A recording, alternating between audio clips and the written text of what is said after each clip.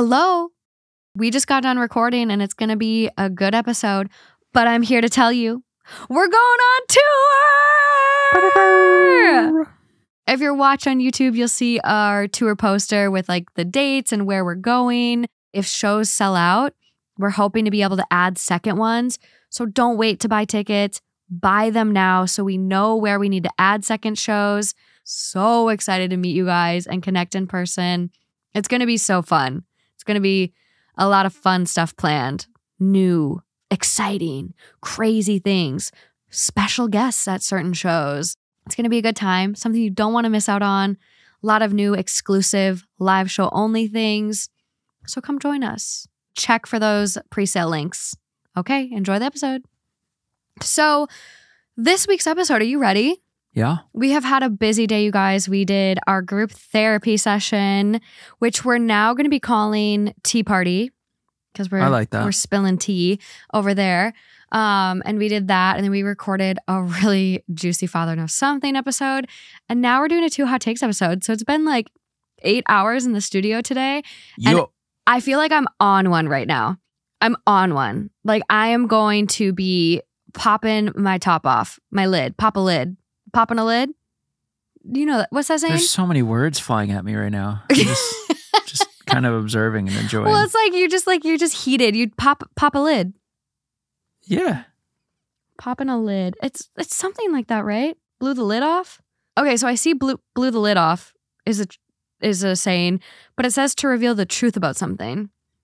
Right, that makes sense. Because you take the lid off and reveal all. Yeah, but I'm more just like popping off. I'm not. That makes sense. Yeah. Yeah, I just feel like I'm about to pop off. Okay. So this week's theme is called Pump the Brakes. Like chill out, people. Like almost where your car slides a little bit because you brake so hard. Yeah, maybe a little hydroplane action. Yeah, but it's just stories. You read the title and you're like, wait, hold up. But I catch another flight? No, but you know what I mean? That song's been in my head.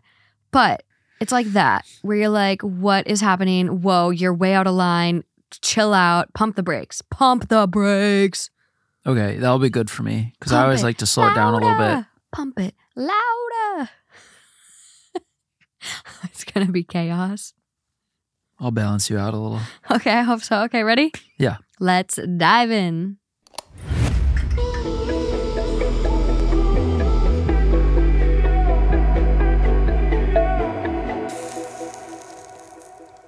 Okay, I'll try to rein it in a little bit. The intro is probably a little scary for a lot of people. That's fine. Okay. Oh, I'm having such decision paralysis today. I don't know where to start, but I feel like this is kind of fun. Okay? So this was posted a day ago. It's coming from Am I the Asshole from Top Reserve 9853. So this one is titled, Am I the Asshole for Painting a Curse Word on the Wall of My Friend's New House? Nice.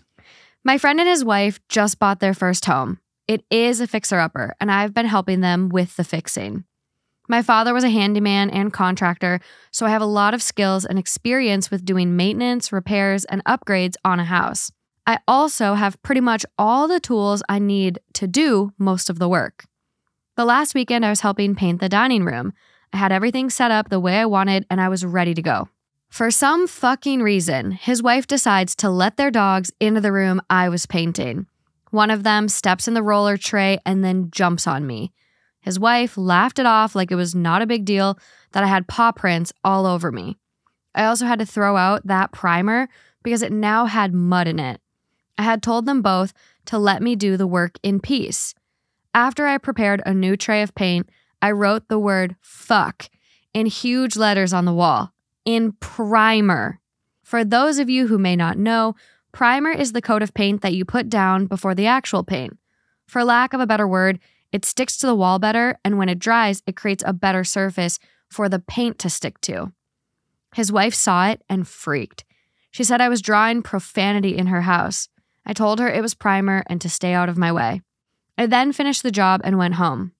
My friend called me and said that I had really upset his wife with my childishness and that she would not let me back in until I apologized. I asked him what I was apologizing for. He said that I wrote a curse word on his wall. I asked him to provide a picture. He said he couldn't since I had painted over it. I asked what the problem was since the word wasn't there anymore. He said that I needed to apologize. I said that him wanting me to apologize was in no way the same as me needing to apologize. He said that I could not come back until I did.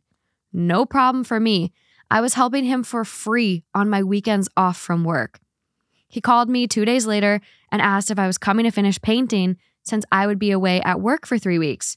I said I wasn't ready to apologize yet, and maybe I would when I got back. I probably won't. Now she is telling everyone that I'm a shitty person for leaving a job half finished. I tell everyone who asks that I was working for free, and they told me not to come back. Now there's a big fight in our friend group between the people who think I should keep the peace and those who think she is being an entitled whiner. No one else is volunteering to help at their house, and now either they have to half-ass the job or pay someone. I'm getting hell for that too. Am I the asshole? No.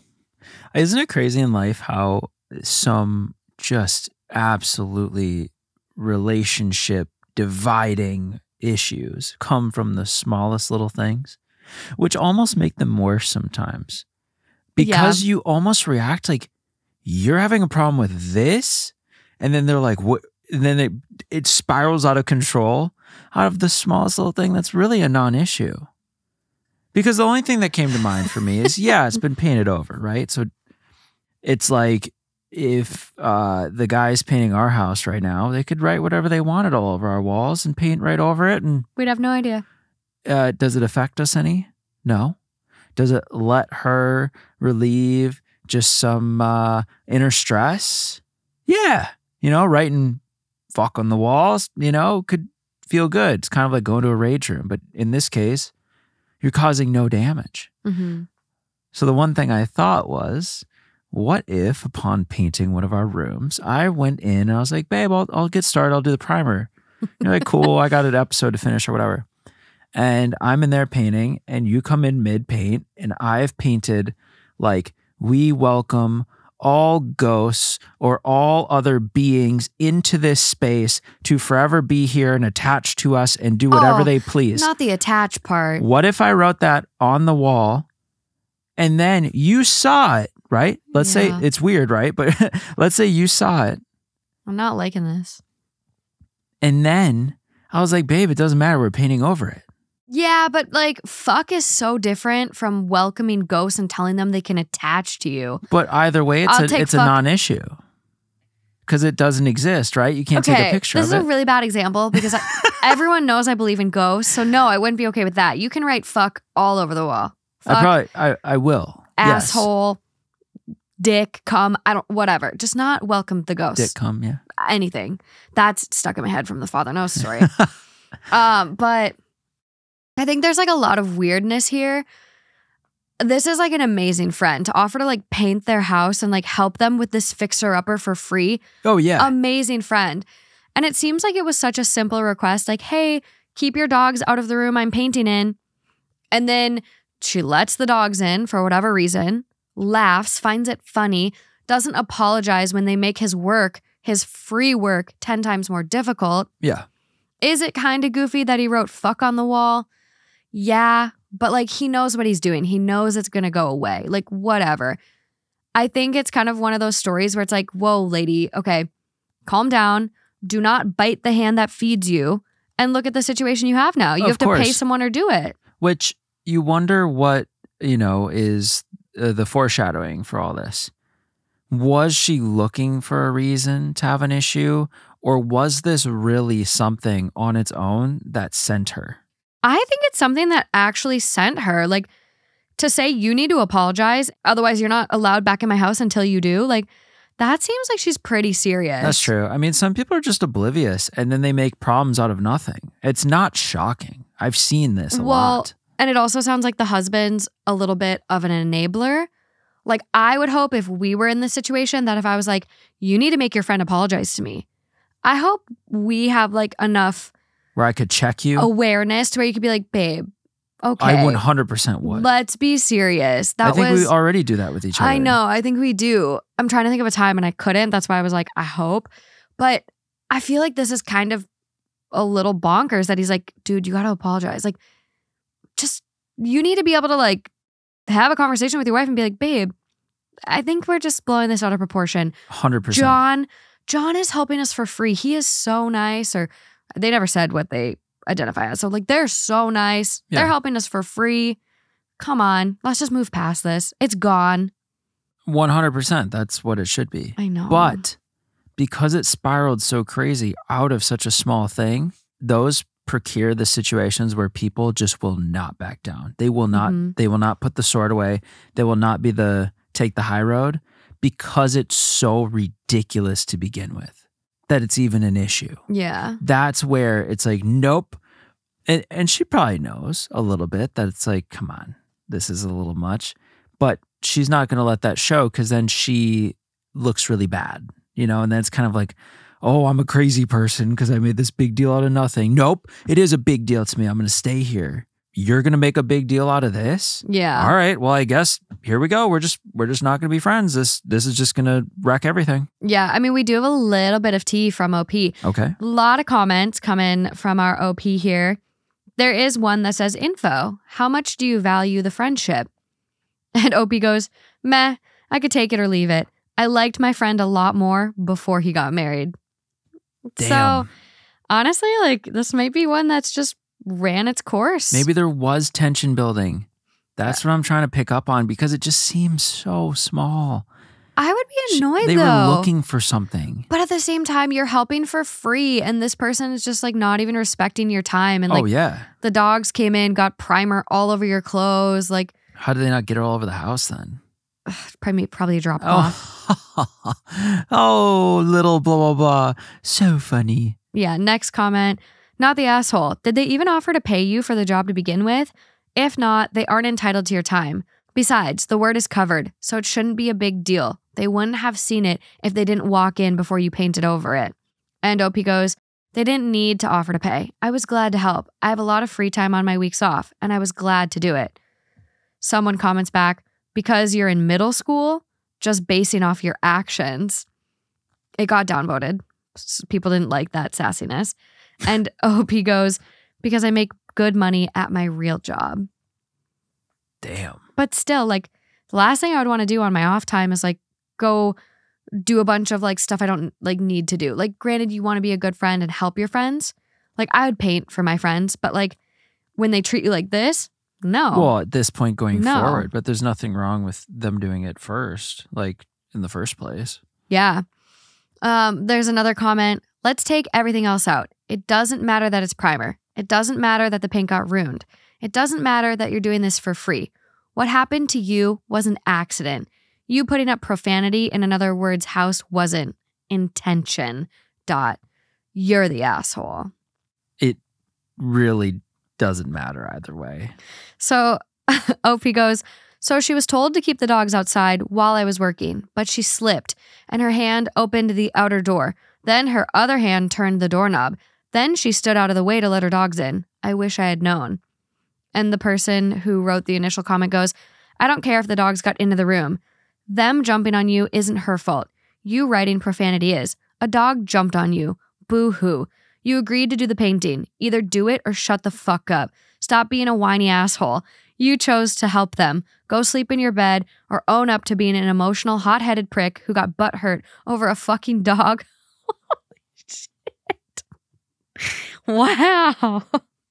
I don't get it. Like, this person, is this the it's life? not like it's graffiti. It's not like you went and did graffiti on your garage door. Do I think it was unnecessary?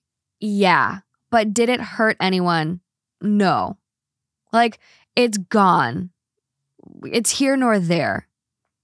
It's kind of irrelevant. Like, it never happened. Yeah. It's this whole thing is just stupid, but I don't think he's the asshole. But that's why, because it's so stupid, that's why I think it gets so heated. I know. OP responds to that heated comment from someone and goes, the writing was an accident. Yeah. No, transitive property doesn't work here. Sorry. And OP goes, if her letting the dogs in on purpose was an accident, so was the writing. And so someone goes, oh, okay, that makes sense then. Like you just happen to be holding the roller and then the roller has a totally separate body and brain and did XYZ. Right. Wait, but in the same way that she should be held accountable for the actions of the dog, you should be held responsible for the actions of the roller. Maybe two wrongs. Don't make a right. Oh my God, turning the other cheek. Hold on. I think I'm onto something. By recognizing your actions were consciously taken due to her actions, you're admitting you acted in retaliation. So just as you think she deserves to have blame, you also admit you do too. Wow, this has actually been really insightful. Or maybe I'm just high from the fumes. And look, we have another example of getting in some weird fight and getting all worked up over literally nothing. What do you think the overall vote on this one is? Why do people waste their energy like that? I don't get it. Because it's not fun to get all worked up and angry like that. Come on. The overall vote? Yeah. Not. Overall vote is not the asshole. Top comment is the one I read about did they even offer to pay you for the job to begin with? And OP responding, they didn't need to offer. I was happy to help. So yeah. And then someone does respond to that, the same writer with the top comment. And they go, well, they aren't entitled to your time, so they shouldn't act like they are. And I think that's the bottom line. Like, don't bite the hand that feeds you if you want your house painted for free because that shit ain't cheap. OP would have saved them hours of time. And if they're paying someone, potentially thousands of dollars. Yeah.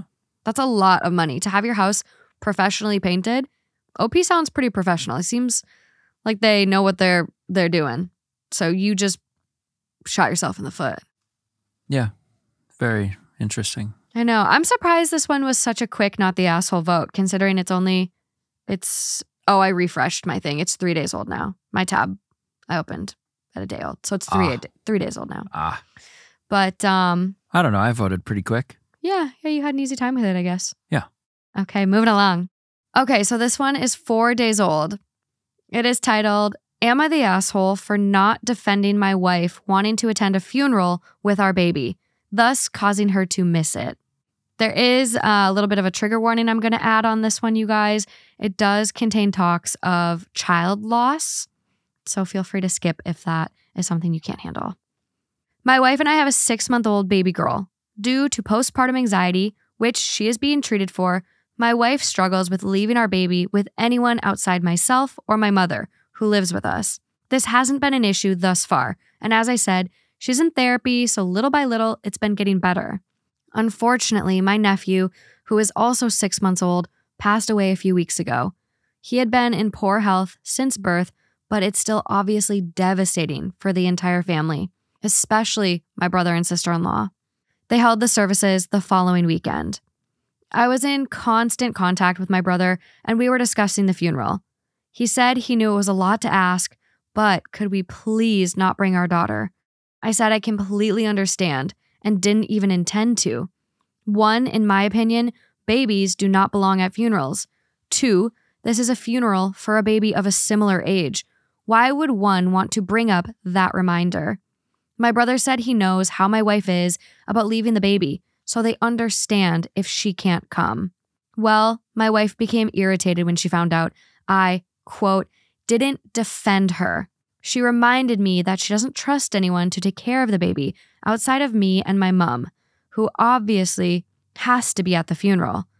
She doesn't want to miss it either, but also won't agree to leave the baby with anyone else. We have several family members on her side that we aren't close to, as well as good friends who also have kids.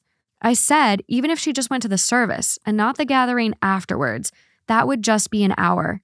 She said no, she can't handle the thought of leaving her with anyone else. I said that's understandable, and that clearly my brother and sister-in-law would rather her not come if it means not having a baby at the funeral. She continued to complain. Finally, I said she has 2 choices, and she needs to make one.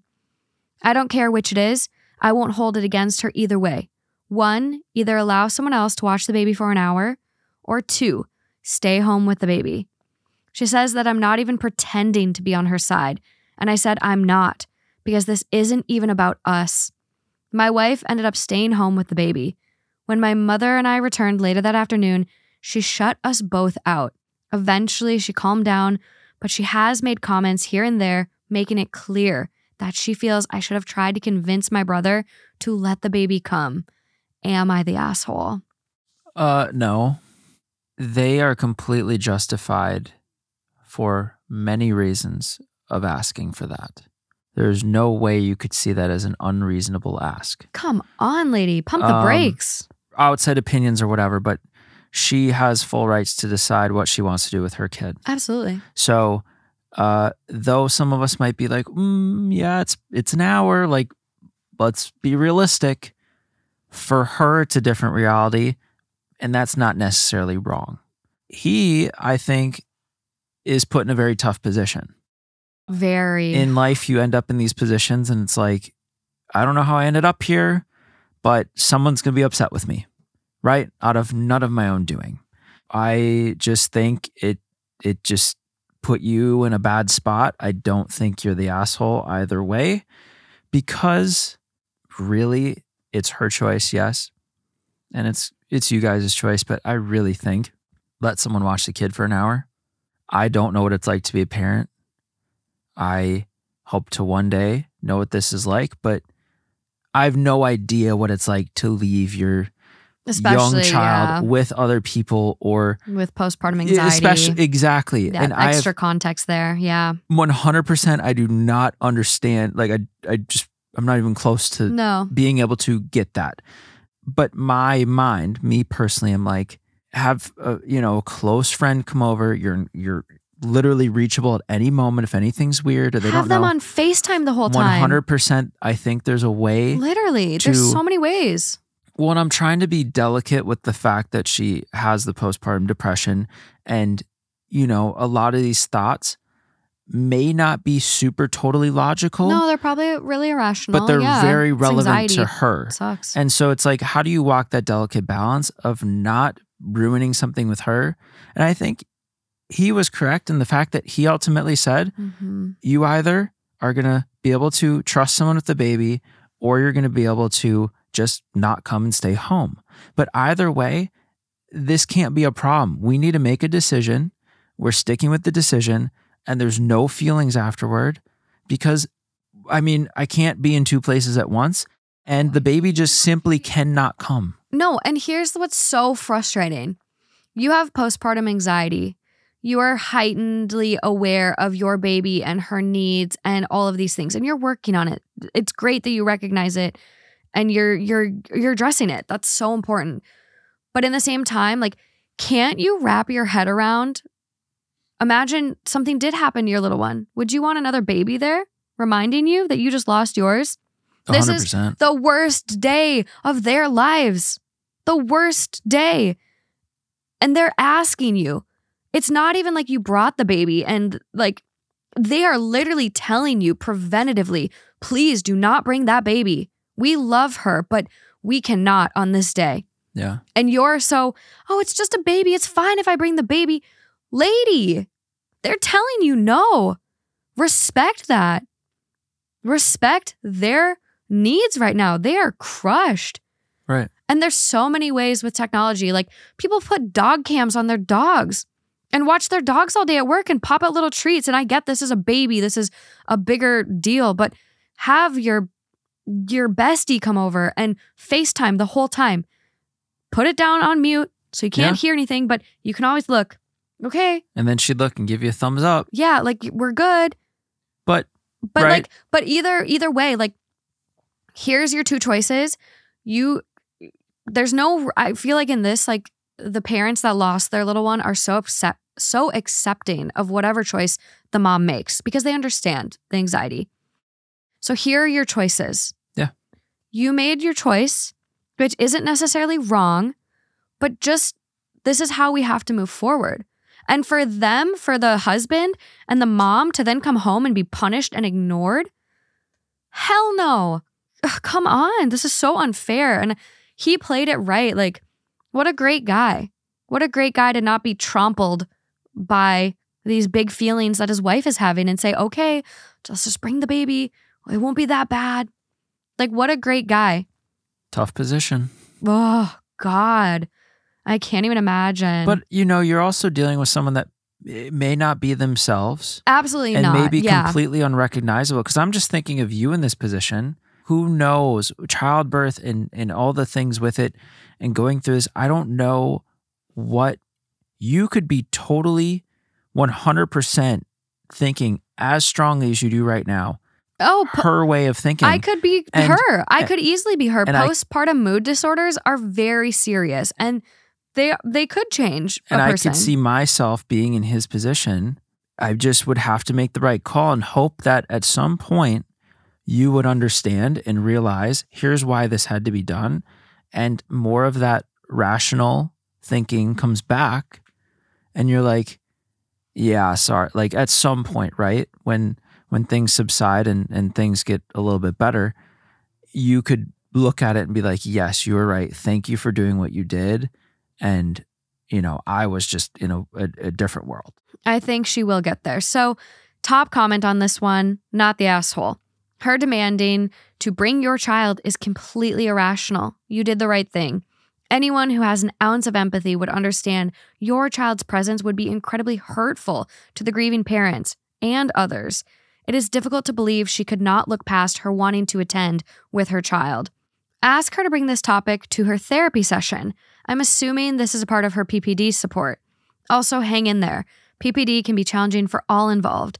Keep in mind that if she is in counseling, it is okay to ask her if you can attend a session to learn additional ways to support her and confirm with your wife and therapist what approaches are working. Best to you and my condolences regarding the loss of your nephew. Grieve, support, and celebrate him. We cannot predict when pain and loss will enter our lives or upon those we love. OP responds, I have already attended sessions to best help her, and I have told her to bring it up. Whether she does or not, I don't know. To me, this sort of goes beyond the tools I was given.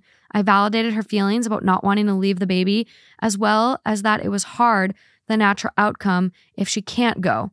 I am as considerate as I can be, but it's difficult when she also wants me to put that all above people who lost a child.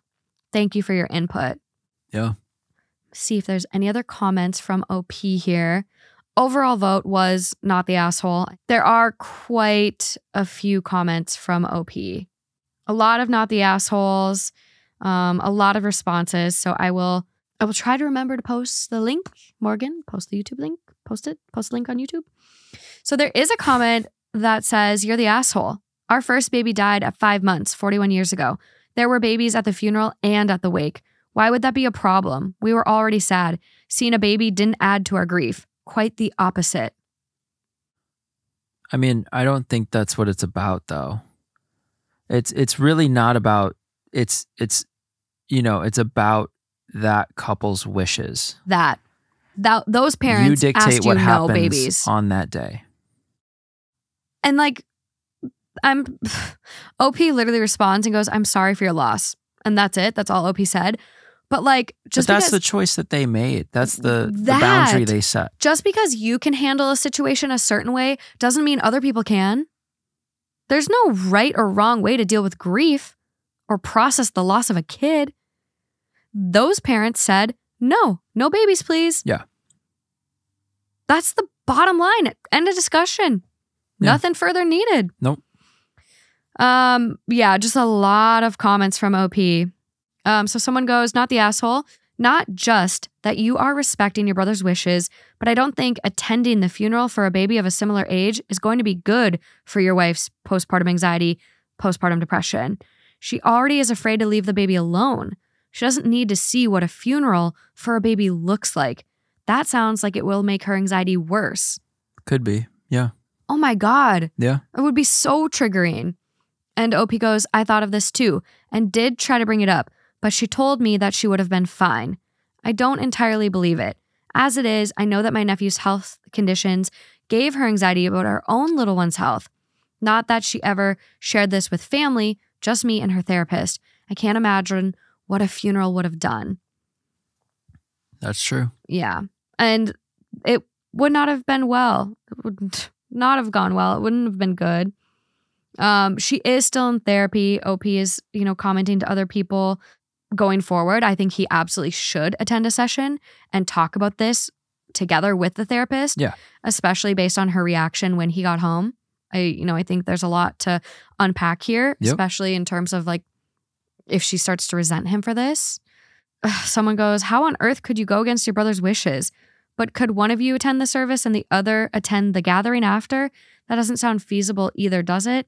It's really just an impossible situation. Yep. And OP goes, we could have, but I also didn't want to leave my brother. We are very close. I'm not trying to undermine my wife's relationship with them, but like, that's my brother. Bottom line, he did the best he could. Yep. Moving along. One of this week's partners is Talkspace. I know for a lot of us out there, the holidays can be a lot. They can bring up a lot of negative feelings, cause us undue stress, and just leave us feeling pretty drained and crummy after them, which is where Talkspace and some amazing therapy could come in. Talkspace offers both therapy and psychiatry from the comfort of your phone. So whether you're with your in-laws, traveling, at the office, work, there's going to be someone you can go to. Whether it's just for positive coping strategies or needing to vent, Talkspace is going to have your back. And they're in network with most insurance plans. For me, I have loved online therapy in the past. I love how accessible it is and how easy it is to fit into my busy schedule. One thing I really like about Talkspace is they actually have couples therapy. And this time of year can put a lot of strain on our relationships, so super important to check in after the holidays. And if security and privacy is a concern of yours, Talkspace uses the latest end-to-end bank-grade encryption technology to store client information and complies with the latest HIPAA regulations. So if you're ready to try it for yourself, as a listener of this podcast, you'll get $80 off your first month with Talkspace when you go to Talkspace.com/THT. To match with a licensed therapist today, go to Talkspace.com/THT to get $80 off your first month and show your support for the show. That's Talkspace.com/THT. Okay, so this is 18-ish days old now. Coming from relationship advice titled, My 25 female boyfriend, 25 male, of 12 years has told me he's had a baby. How do I get over this? I've been with my boyfriend since we were both 13. I've always imagined we would be together forever. I have only slept with him. He is the only boyfriend I've ever had. I've given up so much for him. I didn't pursue my chosen career and go to uni as it would have meant moving away from him. I passed up the opportunity to move abroad with my family, and now I have no family living in this country anymore. I passed up going traveling and nights out with friends on what should have been the best years of my life. We own a house together, we split the mortgage, but I put the full $10K deposit down as I am in a financially better position than him. I have always envisioned growing old with him, spending my life with him, having kids with him. We briefly broke up in December, early January, for a few weeks after an argument. He went out and slept with somebody else, but didn't tell me. We just got back together and nothing was said. Yesterday, he speaks to me very upset and tells me that in September, he'd had a baby with a woman he'd had a one-night stand with. I asked why he didn't tell me sooner, and he said because he doubted the child was his and he wanted to block it all out. So he was ignoring the girl. But the girl contacted his mother, and his mother had a grandparent DNA test done and proved she's the grandmother. Ever since, his mom has been arguing with him about being involved as she sees the baby every other weekend and telling him he needs to tell me. He's only telling me because his mom said if he didn't, she would. I don't know how to handle this. Boyfriend is crying, saying he was trapped, that the girl told him she was on contraceptives and was allergic to condoms. He's saying he's not ready and he doesn't want to lose me and is making threats on himself if I leave. I don't know what to do. Do I forget these past 12 years and all I've ever known and move on? Or do I forgive him and try to make this work? Whew. Okay, your worst nightmare. It quite literally is. Yeah. This is really not fun. One thing I really picked up on was because the question's kind of like, what should I do, right? Yeah, this is coming from a relationship advice. Okay. One thing I picked up on is when things get rocky, of holding on to a little bit of resentment for all these things that you've given up, which is totally valid.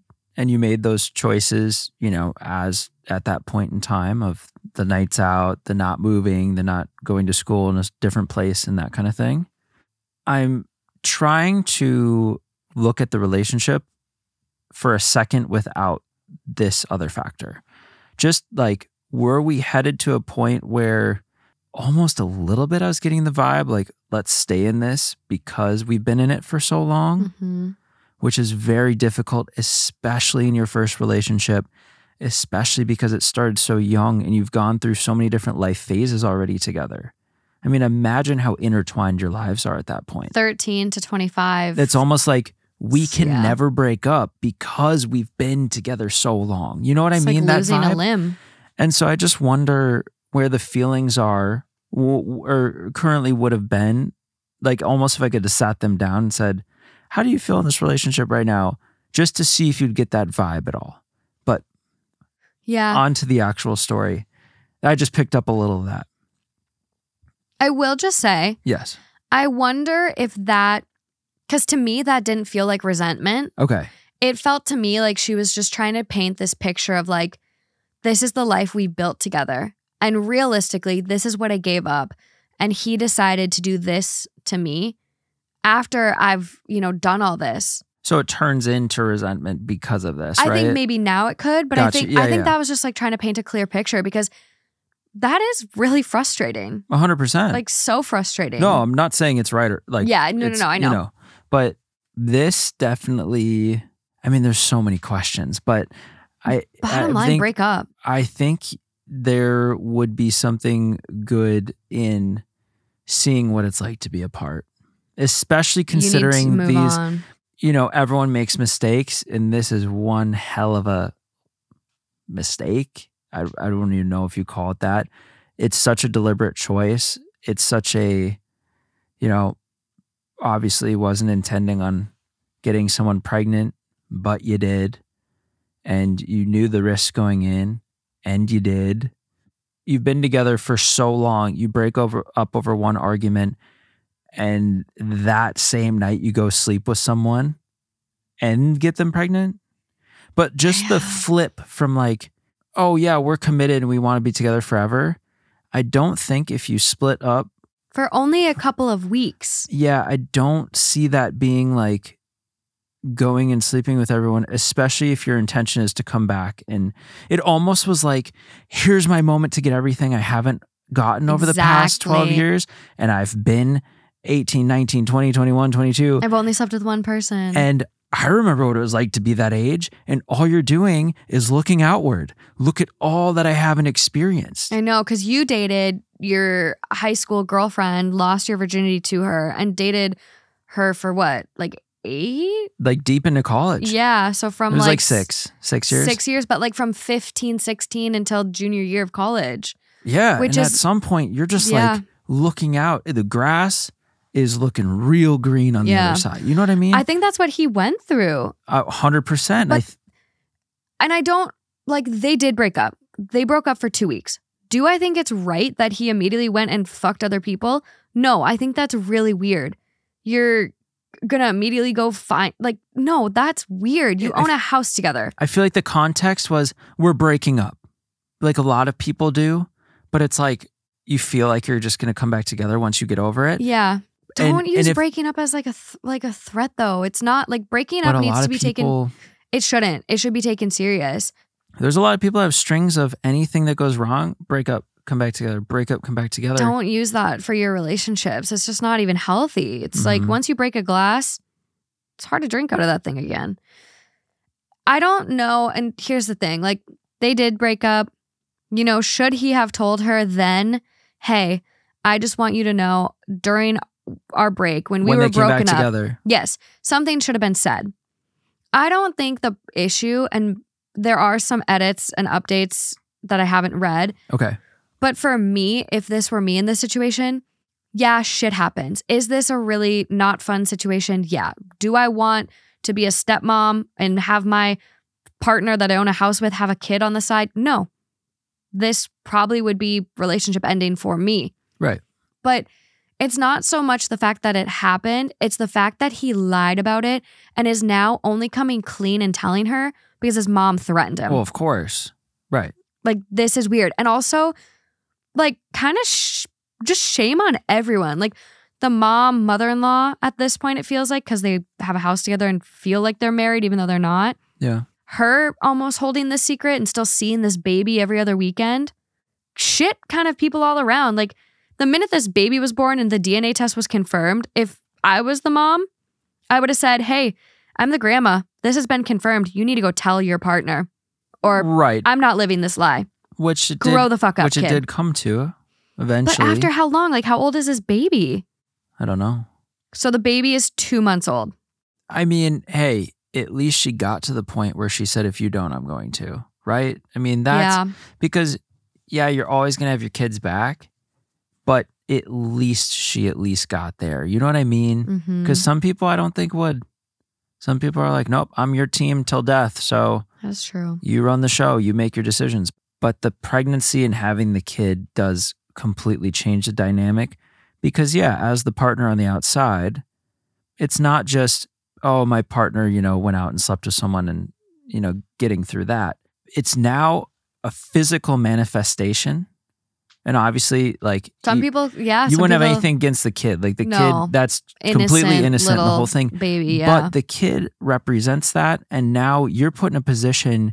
Yeah, you're borderline starting to. You're going to be entering a parent role when maybe that's not what you wanted for your life at this stage or in this circumstance. Yeah, and so you have every right to say, you know what, deal breaker. Yeah. But the lying and the hiding it and doing all of that is the other nail in the coffin where it's like, you know what? I can probably find something better at this point because I don't know if I'd be able to get over this. And I'll probably, if we stayed together, I would have resentment from this forever.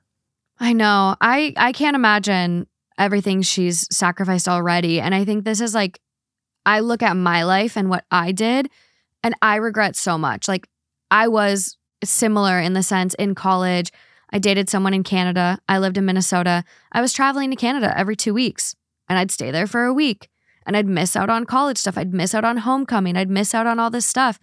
I shot myself in the foot. This is just my experience, my friends. But I feel like typically a lot of times it's women giving up experiences to follow a man, to move for a guy's job, to travel to go see a guy long distance. And sometimes it gets reciprocated. Yeah, he'd come to Minnesota maybe once every 10 of my visits. But a lot of times it's women. And I think we need to stop sacrificing our lives for other people. And like, this is a prime example. Look how much she says she gave up. For what now? Don't make sacrifices in your life. If you want to go to the school, you want to go to that university, if he's the right person, he will be there. You will make long distance work. The right person will be the right person. Do not sacrifice your life.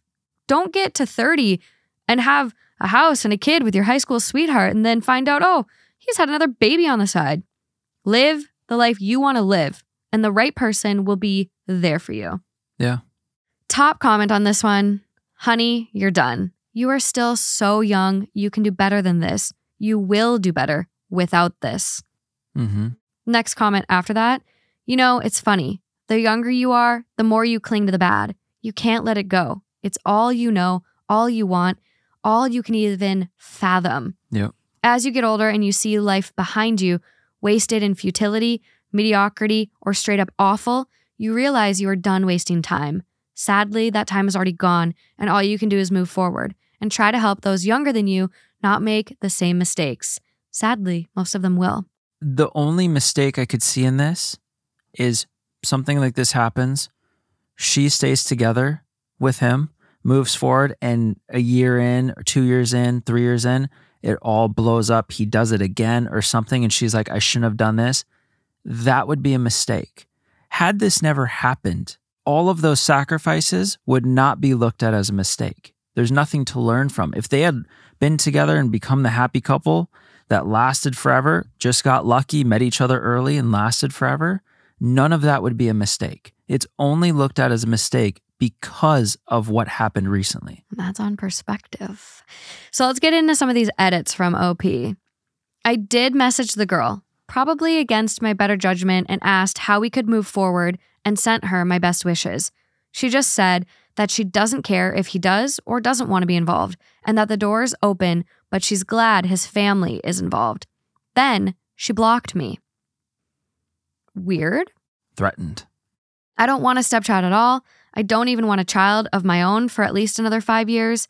I asked him how we would move on from this, and he said, quote, "We will just pretend the child doesn't exist and go about our lives," which disgusted me because I never thought he was the type of coward to abandon an innocent child.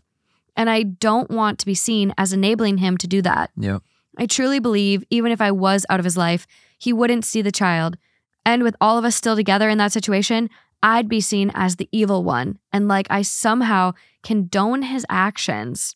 I envisioned him as a strong man of good character. And the fact he doesn't want involvement with the child and keeps referring to the baby as it and has even blocked his mom off everything because she has seen the baby and he doesn't want her to makes me look at him in a different, cowardly light and is giving me the ick. If he had told me when he found out that he'd gotten a girl pregnant, but they'd need DNA, then got DNA when the baby was born, and he'd stuck by the kid, I don't think I'd even be asking this question. I'd be upset and not want to be a step-parent, and I doubt I would be involved myself for a few years, but I'd have supported him and accepted his mistake. Wow. The way he's gone about it has ruined everything. If he truly loved me and cared about me, he would have told me from day one. That is why honesty is the best policy. Yeah, I mean, you can see why in a panic, in a gut reaction, he acted the way he did because it's the easy way out. You push the hard conversation out as far as you can until it literally, like, there's no other option. Mm-hmm. Which in this case came from his mom, said, "You're going to do this or I am." I know. And that's the easy route. And you think that almost for a second you can make it all go away and go back to your life as it was. But isn't it funny how it's quite the opposite? Yeah, this is someone with some very weak character, very limited accountability. I was maybe next to no accountability. Him doing that sounds like he's trying to do whatever he can to save his relationship. That's what I hope. Yeah. Because, saying all that and that being the reaction and blocking and doing all that, he's in a state of shock and just like he's probably freaking out. So he's making very irrational choices and saying dumb things. So weird. I just really hope it doesn't define him as a person. I hope he can come through and actually turn this into something positive for himself. Let's hope so. And build a good life out of it, because you're too young to do that and to define the rest of your life by abandoning a kid. And it can be so rewarding. Yeah, it didn't happen in the way you hoped. And who knows if you and the mom could ever have a relationship or whatever. But you and that kid could have such a good thing. And 100%. You could be such a role model. You could be such a force in that kid's life, regardless of all the shit. I mean, I'm a big oops baby. I was not planned. Might as well have been a one-night stand accident. And we turn out okay. We turn out pretty good sometimes. Most times, we try. We're out here trying. Yeah. So yeah, I just think he's got to grow up, and I would love an update. We broke up, but he did get his act together. He's involved. 100%. But unfortunately, I don't think we're going to get that. OP did remove their post. They were the ones that actually deleted it. Their account is deleted. So I think, luckily she probably got her answer and is going to move on. It sounds like a breakup is imminent. Probably. And wish her the best because she deserves it. Yeah. Wish him the best. Hopefully he gets it together. Well, and we both say, yeah, we, regret our college experience, regret choices made at XYZ, but that's also just growing up and life. And it led us here. Well, right. Well, and if you're happy where you're at, it's hard to say you regret anything. Yeah. Because whatever it was, it led you here. I just wish I would have been more involved. I missed out on so much fun times. I 100% agree. I wish I'd played flag football, because out on the football field right at my school is right outside my apartment, and I went and played because there was a spot open one night and I had so much fun. If I did that, I would have had a ton more friends and been way more involved. But moral of the story, I guess, take from us, be involved. Well, yes. Say yes to activities. But the thing is, for her sake and for him in some regard, you could look back and be like, I wasted everything and I missed this. But if you cling on to that, it'll hurt you going forward. If you just realize it's a part of life, it was a mistake, I learned a lot, I have so much experience and knowledge to now look forward and carry forward to use, and turn it into a positive eventually, and don't look at it as such like a regret and a waste of time, I think it'll do you much better going forward. Because I know what it's like to dwell in regret, and it doesn't do anything positive for you. You'll never be able to really move forward or have a positive future. No. So a lot of things to pull from here. Basically, I was going to say take a shot every time I say moral of the story, because I think I've said it like 20 times already. But 1, don't lie to your partner. 2, wear condoms, especially if you're going to cheat, you assholes. 3, don't sacrifice your life for the sake of saving a relationship. The right one will let you have those experiences and will work out regardless of what you do. Anything else for this one? No, I think I gave my speech. Okay, moving along. Another one of this week's partners is Skylight Frames.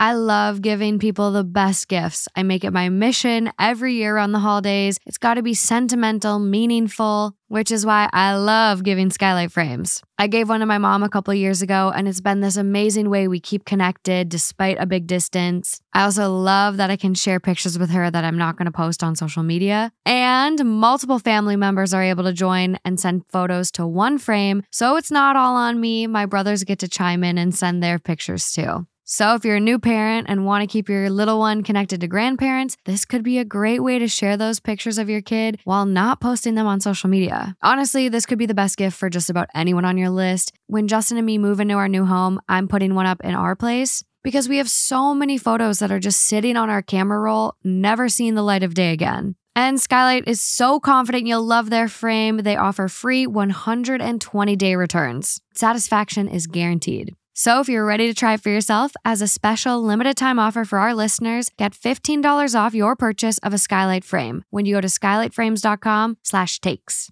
To get $15 off your purchase of a Skylight frame, just go to skylightframe.com/takes. That's skylightframe.com/takes. Link is also in the description. We have a lot of baby ones today. Okay. This one's kind of interesting. I think this is the last of the baby, so sorry, guys. So it is titled, Am I the Asshole for Banning My Sister-in-Law from Babysitting After She Put Breast Milk in My Child's Ears? I have a 7-year-old daughter, Rose. Rose is prone to ear infections. She had a double ear infection recently and couldn't go to school on Friday because she had a low-grade fever. I had to go to work and couldn't get a babysitter, so my sister-in-law offered to keep her for me. Everything seemed to go well until I picked Rose up and my sister-in-law told me she had put breast milk, she has a 12-week-old, in Rose's ears to help with the ear infection. She even offered to send some home in a dropper bottle so I can keep giving it to her. She claims it's a great remedy and that Rose was already starting to feel better. I couldn't believe that she did this to my child without asking. I yelled at her for it, we argued, and I told her she will no longer be able to babysit/be around Rose unsupervised. Now Rose is upset that she can't go to her auntie's house anymore, and my brother called me to say that I upset his wife. She was just trying to help, and that I overreacted. This is a woman putting her bodily fluids in my child's ear. I think I have a right to be upset. It seems that everyone is against me on this, so I wanted to know if I was the asshole for banning her from babysitting or being near Rose unsupervised. I think, yeah, bodily fluids, breast milk, yeah. But we're in a space where I feel like we're talking about the level of, like, how far do you go to do health things with other people's kids? Like, to me, when I first heard this, I was like, oh, breast milk, like, that's pretty harmless. Like, if you have eczema, it's great to take a breast milk bath. Like, breast milk is really, really good for that. So I'm like, okay, maybe breast milk has these superpowers for ear infections. So for me, I was like, okay, breast milk is pretty harmless. But if someone was babysitting and gave my kid a shit ton of like Tylenol and other stuff that they had in their medicine cabinet and didn't ask, I'd kind of be like, ooh, okay, maybe you should have called me. Right. I think it's the level of treatment, though this one is definitely an outlier. Well, I know. It's like, well, Very experimental. you would think. But- So we'll get there. I did Okay. Google it. Okay. But I guess like a comparison could be like, would I call and ask you to put a Band-Aid on your kid? Like, is Well, of breast milk course and not. Band-Aid in the same category? I Because- don't, no. No? You know, I think you can put. It's not like she's I eating remember the breast milk. being at my aunt's house or my grandma's house or whoever that isn't my parents growing up. If I would fall and get hurt, of course, it was like Neosporin. It was Band-Aids. I remember getting slivers pulled out. That was traumatic for me. I didn't like that. But there's a level to which then when you are being treated, like not just wounds or simple things, but more along the lines of we're taking medicine or we're taking things into the body. So Maybe topical is that's okay. the line. But like when you're an older kid, then you start to make your own decisions. Like, oh yeah, I'll have an ad. Do you have any Advil, Grandma? Yeah. And it's like, where does that line fall? Yeah. Okay. So maybe like topical stuff is okay, but anything ingested. But it's also like she's not ingesting. It's just an ear, which doesn't really go anywhere. I mean, yeah, it does. So Your ears are kind of connected all the way through. So here's where I'm like, okay, this lady needed to pump the brakes. I did a quick Google search. Minimal words, breast milk in ear for ear infection. Okay, Okay, 7 words. sure. 7 words. And Google was able to give me 14 million results in 0.29 seconds. Little blurb at the top. Ear infections are most common in children between ages of 6 and 18 months. Breast milk is an easy solution that delivers a powerful shot of antibodies right to the site of the issue. 3 to 4 drops of breast milk right into the ear is typically enough to treat the issue. Oh, that's fine, but is that what this is about? I don't think she's upset like, hey, you give my kid a treatment that I didn't know about without asking. It's not like she's eating it. It's not a mother-in-law trying to breast milk a baby when she's got no milk. Like, it's just a couple drops in an ear. Like, to me, I'm like, I think, should the sister-in-law have asked? It would have been a nice courtesy. But are you an asshole for freaking out and saying, you can't watch my daughter again? You can't even be alone, unsupervised with my 7-year-old. I think you're a bit of an asshole. Yeah, I I would mean, say it's an overreaction. I would agree from my perspective, but it's hard to dictate when it's right for someone to set their boundaries or not. I do think it is an overreaction because if this were me as a parent, I'd be like, oh, okay, that's weird. And I'd think like, okay, what the fuck? And then I'd be like, oh, it's a great thing. I'd be like, cool, I didn't know that. This wouldn't blow up into a big problem for me. It would be more of a learning experience where I'm like, oh, Yeah. okay, I didn't know that. Like, I had no idea. Did you? No, I had to Google it. So, it's not, but like, it feels like the sister-in-law knows what she's doing because she did it. But I guess like, it's hard because I don't think the average bear like has the ability to decipher, okay, topical, breast milk in ear, okay. Motrin, not okay. Like, I think maybe like in terms of a straight guideline, ask a parent before you do Always. anything. I mean, and it's the easiest. give their kid it's- anything. It's the fail safe. Yeah. I think like it's kind of hard because this one. Okay. I take back my asshole. I would say in this one, everyone sucks. For me, and I'm probably going to get some heat on it. I feel it. I feel it coming. My toes are getting warm. But I just From the camera. Yeah, I feel you guys. I hear you in my head. But I just feel like this isn't everyone sucks. Like, was the sister-in-law great about, consent of a parent? No. Now I'm thinking about it. I'm like, yeah, okay. She should have been able to consent. It's her kid. But the overreaction and then being like, you can't be alone with her ever again. That's getting a little crazy because you could have just Googled and been like, okay. I see that, it does help, but please, going forward, do not do this again. 100%. Big words were said. Yeah, big words. Big word for Elmo. I don't know how real they are. I don't know how lifelong, permanent they are. But listen, from now on, I'll let you know when I have some interesting solutions for different health things. Yeah. Of when I'm watching your kids, I'll ask you. Okay. But I'm not going to go out of the way to try and do something that's going to harm your kid while they're under my care. I want to be here for you when you need me. So let's just be adults. Let's just sort this out and let's move forward. I'm sorry. What do you think the overall vote on this one is? I don't know, because I'm wondering how many people are privy to the knowledge that it is a treatment. But should I guess? Yeah, take a guess. God, it's tough. I'm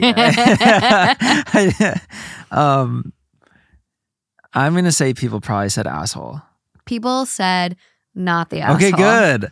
I'm glad. Okay. I'm glad. Top comment, Jesus fucking Christ, Reddit is wild. Any other post where a family member, babysitter, gives a baby Tylenol without permission, and those people are assholes, but according to Reddit, you overreacted because it's breast milk this time? Not the asshole. Whoa. Not the asshole. Babysitters shouldn't be giving any medicine or home remedies without permission, no matter how normal and fine people apparently think it is. Like, no home remedies, no matter how normal? Like, this is where it gets so confusing. I don't want to watch anyone's kids. I really don't. But, like... It's kind of scary, isn't it? Yeah. Like, what if you had, like, some, like... You did this. Like a cut and you can't put Neosporin on without asking? Like, I think it... No. Like, that's where it's tough. Or it's like, they had a cut, I use rubbing alcohol, kill that shit. And the kid screamed and hates me. Like... Yeah, well, that's intense. Well, I know. Traumatic. But, like, for someone that does that for their cuts their whole life... I know. It's so I guess bottom sketchy. line, call. Stop the bleeding, put some pressure, but call? I don't know. Yo, blah, blah, fell and hit their shit. Can I put a Band-Aid on? Oh, yeah. Why haven't you already?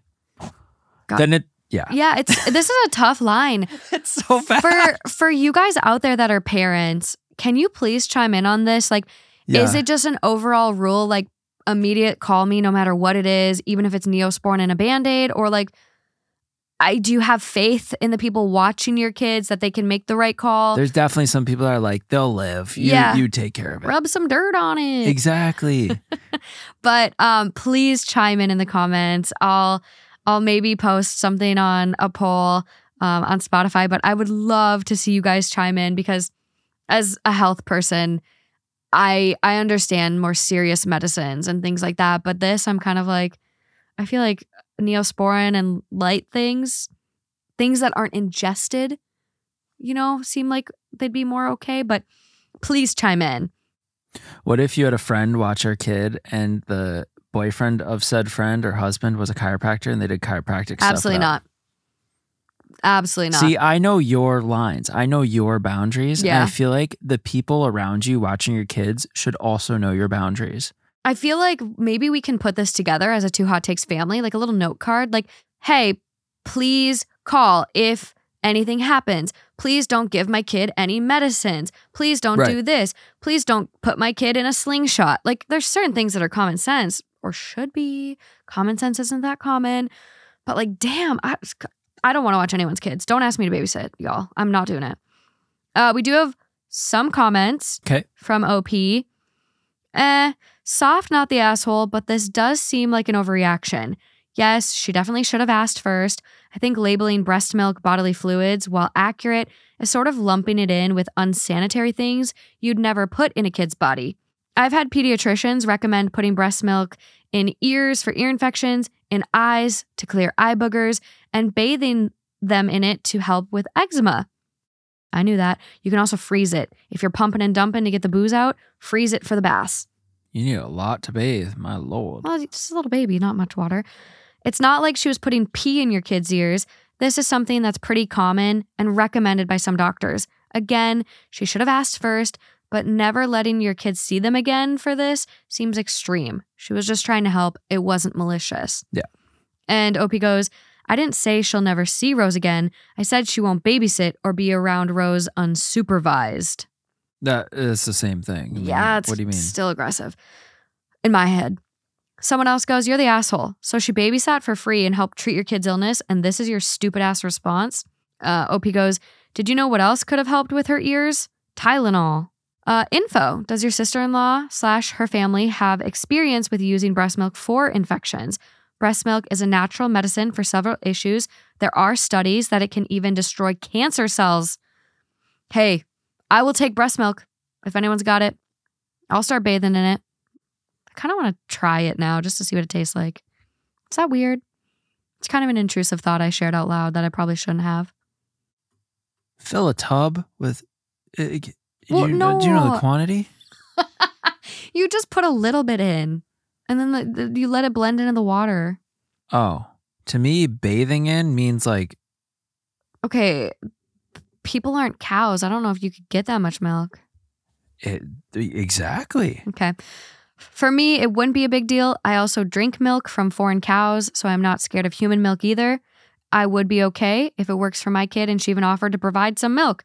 She could not know that you feel disgusted or scared by that, but I would tell her to ask next time if she wants to give my kid any kind of treatment. It was nice of her to watch your kid.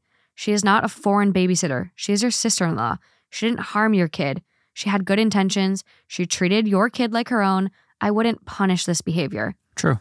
And OP says she does it with her other kids. This is her fourth kid, and that she recommends it to her patients' parents all the time. She's a pediatric nurse. That'd have been nice to know. Thank you for the context at the beginning, OP. I change it back. I changed my answer back. Yes. I think I'm going to go against Reddit. Oh, that's kind of where I was leaning. I think this is kind of you're the asshole. She is a very qualified medical professional. Fuck, I'm so torn. Ask us the next many years when we're parents. Let me just pop a kid out first. Maybe I'll feel different. What are foreign cows? Yeah, I don't know.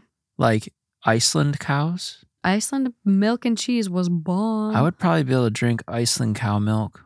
Mm-hmm. Yeah. Actually. Okay, moving along. Please chime in on this one, you guys. Okay, this next one.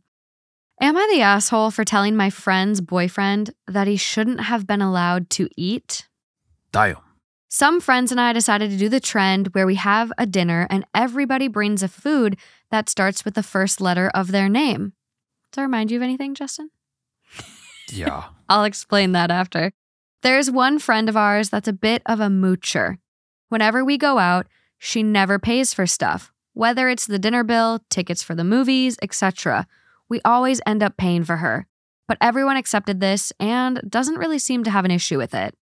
However, recently, it's become worse. She's been dating this guy for a couple of months, and she brings him everywhere with her, even when he's not invited. So now we have 2 people to pay for. Also, I feel like I have to say that they do have jobs. They're not struggling. It'd be different if they were broke, then of course I wouldn't mind. But yeah, we had the dinner last night and everybody brought food and put a lot of effort into it. These 2, however, showed up with absolutely nothing, not even a bottle of soda. We were annoyed, but nobody said anything. It wasn't until the end of the night when they were leaving that I cracked a little. Good. The friend's boyfriend was taking home all caps, all of the barbecue ribs that were left. I repeat, all of it, and it was a lot. Like, damn, be considerate at least. He emptied the entire tray of ribs into a container. That's when I politely asked, quote, "Can you maybe not take all of it? The others might want some too." He got all defensive and asked, quote, "Why are you treating me like I'm stealing all of the food?" 'Cause you are. I clarified that I never said such a thing and that I only asked that he didn't take all of it. He got angry, plopped the ribs back, and said, "Fine, I don't need your food." To which I replied, quote, "It kind of seems like you do. And to be honest, you shouldn't have eaten at all since you didn't contribute again, as usual." Then my friend came, took him, and just left without saying anything. Now, apparently, she's angry with us, mainly me. Most of my friend group doesn't think I did anything wrong, but there are a couple who are saying that I shouldn't have said anything. The thing is that I didn't even say anything to my friend because I don't mind that she doesn't contribute. Her boyfriend was the one irritating me. He eats the most food, but doesn't contribute. Drinks the most alcohol, but doesn't contribute. Orders really expensive meals at restaurants, doesn't contribute towards the bill. I guess I got kind of annoyed and snapped at him. I tried phoning her to clarify that I don't have any issue with her, but she's ignoring me. I don't know. Maybe I should have left well enough alone. Am I the asshole? No, definitely not. Oh my God. Pump the brakes. This should have happened a long time ago. And I would have been a lot more aggressive than you were. You did this way too nice. You were way too nice. Wait, no. Who are the friends?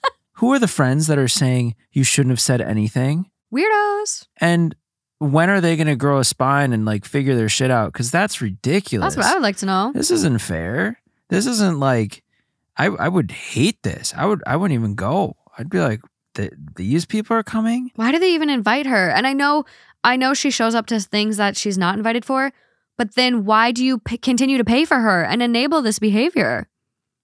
I don't know. I don't know. And then he comes along. Very generous group. Oh my God. I could not.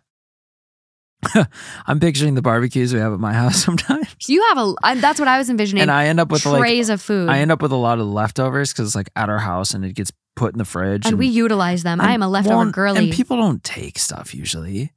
But even if people did, especially, of course, it's the guy who contributes nothing and is just worthless with like contributing to the bill at anything or doing like, what are you doing? And why are people so entitled? Like, I'm gonna go grab all the ribs real quick before we leave. Do you know how expensive barbecue ribs are? And if the person cooked them, the time it took to make them, and he didn't cook them, no chance. He didn't bring anything.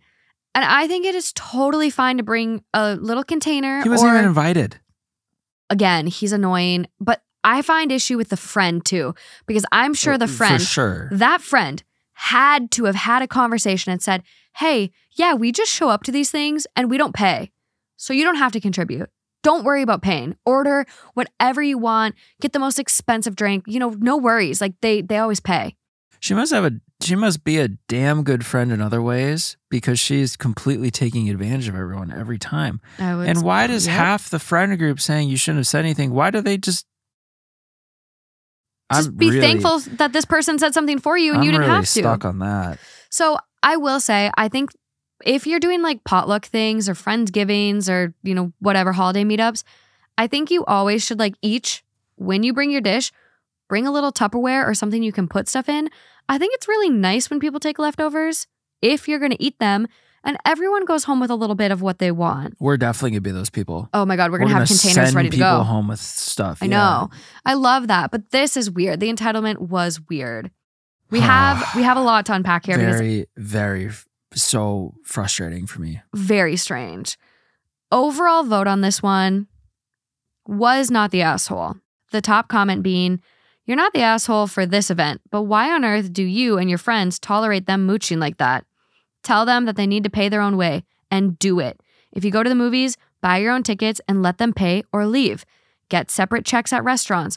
When the server first comes to the table, tell them you'll need separate checks. As a former restaurant employee, I can tell you that it's fairly easy to split a check if you know it'll be split before start entering things. Except for some servers. Some people have problems, but it's address it up front. Yes. You and your friends have been complete doormats. When you let bad behavior repeatedly go unchallenged, it never stops and often worsens. Yep. Comments are very just kind of confused like we are. Someone goes, I got to the part about OP wanting to tell the friend they are mad at her, and I'm like, why? Have you not realized that he's mooching? Oh my God. Okay, thank you. Because she told him he can and should, it is clearly a concentrated and intentional behavior led by her. Everyone sucks here because honestly, put your foot down. Bring some of that same frustration you have for him and point it at the real source. And how about his dumbass? Thank you. How about his dumbass reaction? I don't want your food anyway.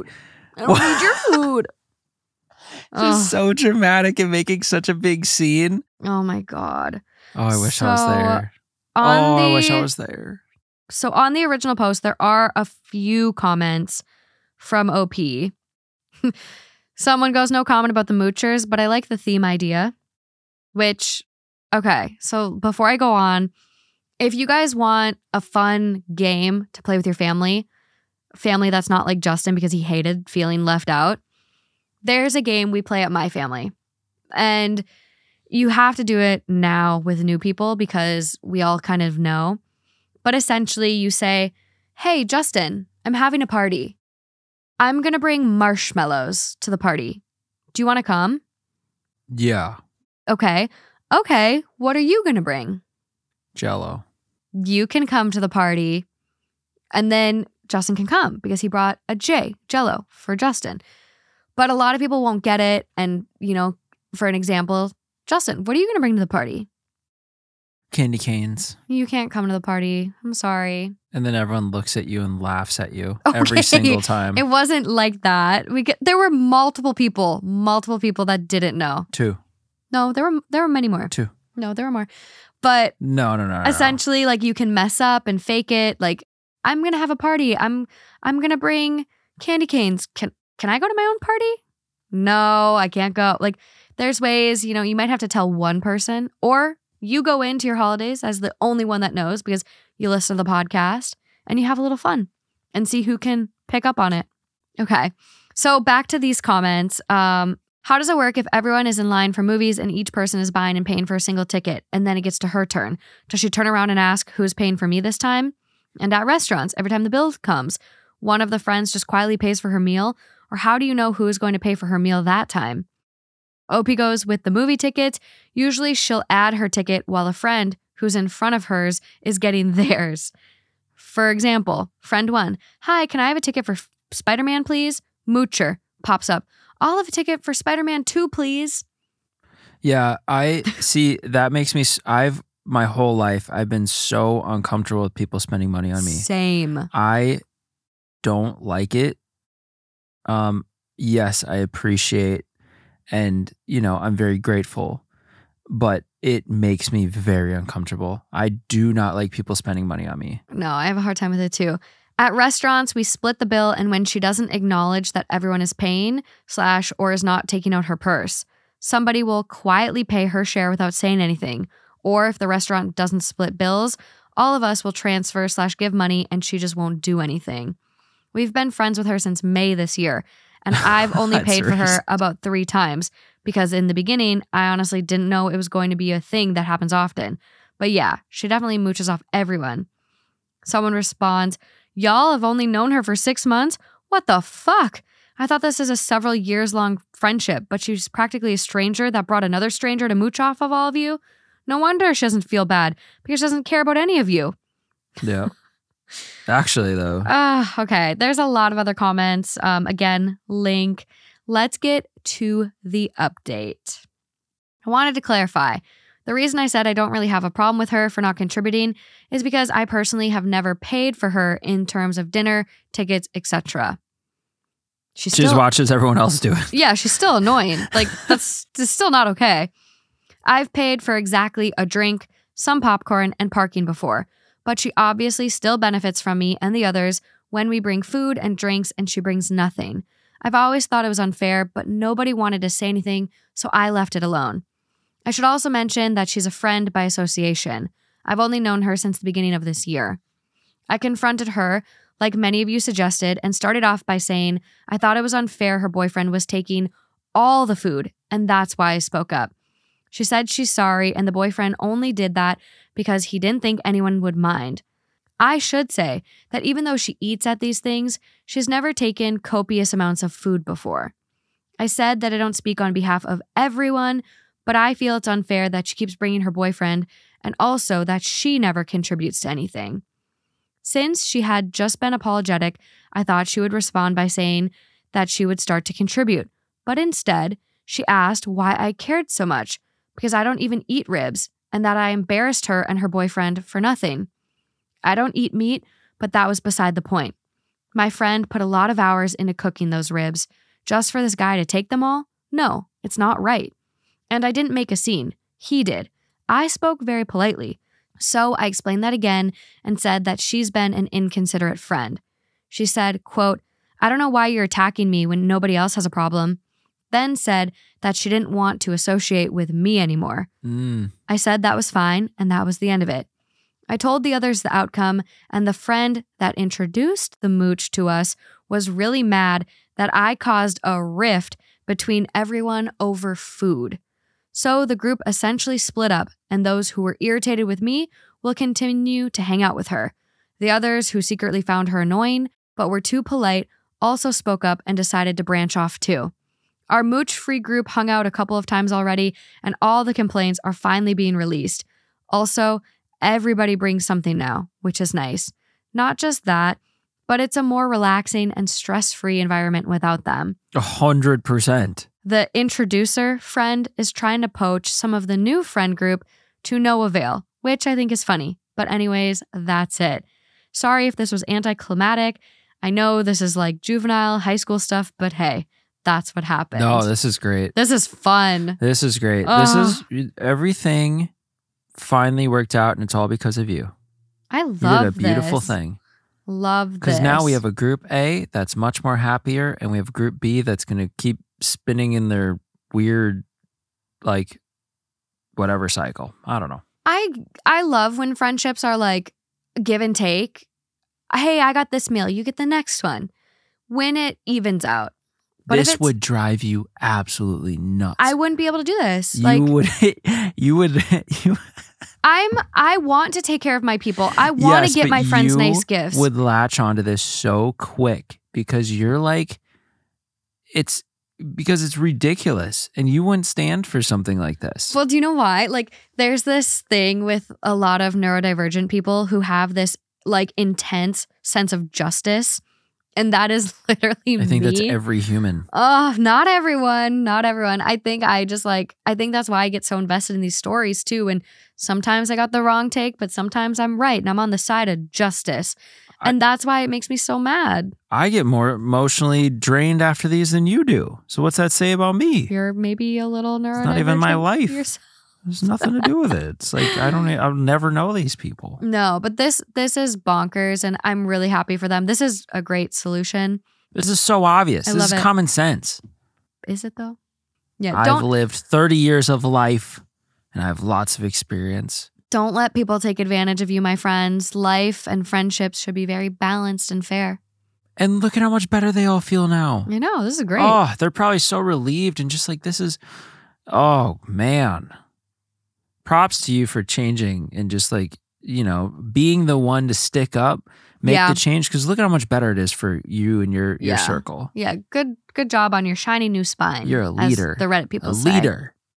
It's so easy too, just to bring something small. Like it could have been a case of pop, a bottle of wine. Oh, it's ridiculous. It's so easy to make an effort. But I'm gonna grab the ribs quick. Fucker. Okay, moving along. Next one. I'm getting congested, and it's from this couch. It's not from the couch. It's all the cats. I don't even know if they had cats. I think there's mouse poop in it too. Ugh. Do you guys think I should change the couch? It does stink, I will say. A little. Not as bad as Justin's. It's gotten better. It used to make the whole house stink. I've had it professionally cleaned. Like a guy came over and professionally cleaned it, but it didn't really work. And there's also holes in it everywhere. So unfortunately, I think the couch gives me the sniffles. Gonna need to be changed fabric-wise, but I love it. It's gives beautiful. Me the sniffs. I know. Okay, moving along. Another one of this week's partners is Babbel. Did you guys know that only 22% of Americans speak a language other than English at home? And I'm practicing my Spanish, but unfortunately, I would still lump myself into that category. So if learning a new language is on your list for 2024, now is the time to get started with Babbel. Babbel's quick 10-minute lessons are designed by over 150 language experts to help you start speaking that new language in as little as 3 weeks. There's even some studies from Yale and Michigan State that prove Babbel is better. For example, one study found that using Babbel for 15 hours is equivalent to a full semester at college. My favorite part about Babbel is how digestible these lessons are. I don't feel overwhelmed. I feel like I have a takeaway every time. I actually use Babbel as my brain break throughout the day. Despite learning a new language, it's actually probably one of the most relaxing parts of my day. And I'm really making an effort this next year to get in on some more live classes. So if you're ready to get started or maybe gift someone Babbel for the holidays, here's a special limited time deal for our listeners to get started right now. Get 55% off your Babbel subscription, but only for our listeners at babbel.com/THT. Get 55% off at babbel.com/THT, spelled BABBEL.com/THT. Rules and restrictions may apply. Link is also in the description. Are you ready to be mad? Sure. Okay, buckle up, everybody. My fiance, 37 male, made me, 26 female, get plastic surgery just to get engaged. Now I want to call off the wedding. I don't even know if we need to hear this one. We discuss it right now. Okay, let's without context, give a 30-second take. To expect something for something in a relationship is already very toxic and not right, and this was doomed to failure from the beginning. Love it. Okay. I want to clarify that no, this is not a fake post. This is my first Reddit post ever. I felt compelled to just get some outside perspective because I don't confide in anyone in my personal life. No one knows I got this surgery. I'm glad I did post this, and I really appreciate everyone's feedback. I, 26 female, have been engaged to my fiance, 37 male, for 6 months now, and we're getting married next spring. Our relationship has not been easy, and we dated for 2 years before getting engaged, and he broke up with me once in between for 5 months. Right now, I'm so conflicted. There was a time I was so eager to be engaged to him, and now I'm lost. First off, I kind of had to give an ultimatum to get engaged, to which he responded, he has not proposed all this time because of something in my looks that he's not attracted to. He asked me to get a specific plastic surgery to correct this issue, and that he would pay for it. And only then he's willing to get engaged. So I went ahead and got the surgery. Anyways, we get engaged, and I can still tell he's not that attracted to me because the surgery didn't really make a big difference. Doesn't compliment me, doesn't really touch me or initiate things with me.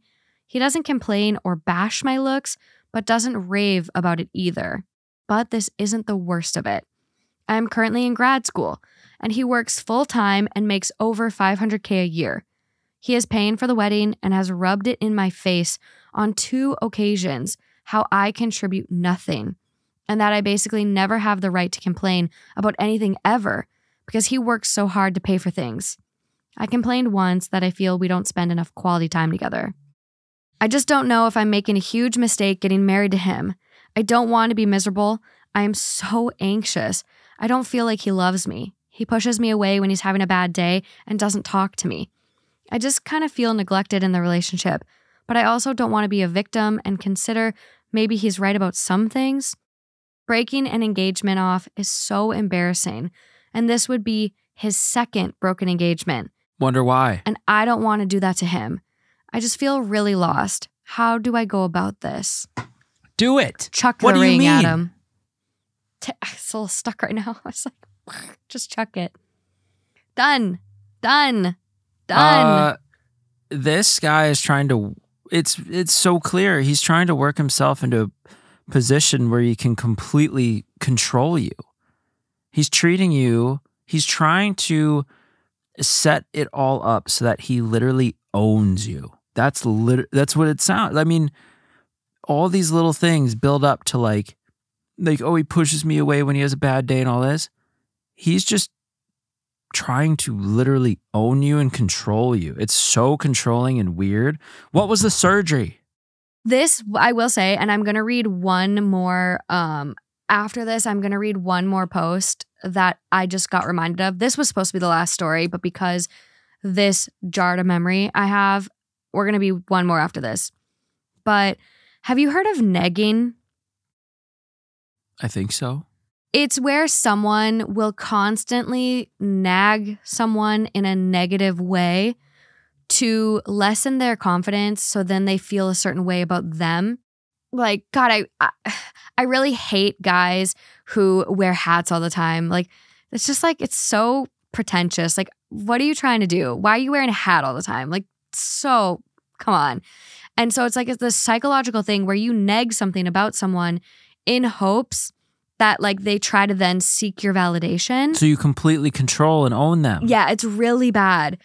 And that to me, that feels like what he's trying to do here. 100. Yeah. So the top, That's what I just said. the top comment. I don't know if I'm making a huge mistake. They quote OP, "Girl, you should have left as soon as he put a condition of plastic surgery on your engagement. This man does not love you. You need to leave and marry someone who does." She already said the words. She's not debating. I know. She literally already said, break off engagement. We didn't bring that up. She did. She knows the She answer. said that, and it's not embarrassing. Save yourself a lifetime of non-happiness and get yourself a lifetime of happiness. I'm going to quote the famous Father Knows Something Jerry. Okay. You got pulled over for a speeding ticket and let go with a warning. Take a shot. You gotta Run. Listen, the plastic surgery. So I do have a comment of what it is. Before you even say what it is, Which is any relevant. alteration, even if it's non-surgery, even if it's like weight, physical appearance, personality, what you wear, any of that, do not change who you are to appease somebody else. No. Because you want to be who you are and have someone love you for exactly who you are and not change you. Yes, no one's going to be perfect and fit, check all of your boxes, all 100 million of them. Of course not. But this is real life. Yeah. Love the person for who they are. Do not change them. And yeah, they may have some things you don't love, but that makes them perfectly imperfect. And that's even more reason to love them. Yeah. Yeah. Well said. Like, I know for me personally, like, from the outside, it's like, oh, like, you're so pretty. You're so pretty. But like, for me in my own skin, I don't feel great in my own skin right now. I've been dealing with like a lot of health stuff, and I've been struggling with my weight, and just like the way I look naked is not very good. The leggings suck it in right now, so you guys can't tell, but I just haven't been feeling great. And you have not once made me feel like it's a thing. Like, I feel like you're like, no, what are you talking about? Like, you make me feel so beautiful still and so confident. And it's like, that is what everyone should have. Well, right. And I'd never be like, hey, well, and that's step A, right? Yeah. But the bare minimum, I still would never be like, yeah, we gotta make some changes before I'm ever gonna propose to you. Like, dude, I would have ran the other way. And going as far as surgery, I feel so bad. I feel really bad for OP. I really do. But it doesn't change the context or anything about the situation, but I was curious what it was. Yeah, it's terrible either way. Yes. But yeah, curiosity, we're all curious. So OP does edit. Thank you for all the responses, even the mean ones. I needed to hear that. The surgery I got was liposuction of my legs from thighs to ankles. I've always carried weight in my lower body. He says financially successful men don't like thick women, and goes on to list all the successful men he knows and uses their women as reference. I figured he was right about this and got the surgery, and I'm still trying to lose weight because the lipo didn't make a huge difference. That's a very invasive big surgery. That's lipo. Like, a lot of people are like, oh, lipo, it's just lipo. But no, like, have you seen the videos? They're jamming that tube up there. The people are saying, oh, it's just lipo. Go get fucking lipo yourself and tell me it's just lipo. What do you mean? Yeah.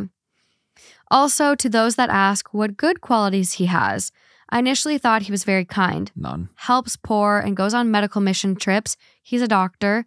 Compensation. He is funny, and we actually get along really well when things are good. And I love his parents so much. I really feel for them. They are older and want grandkids and want to see their son married.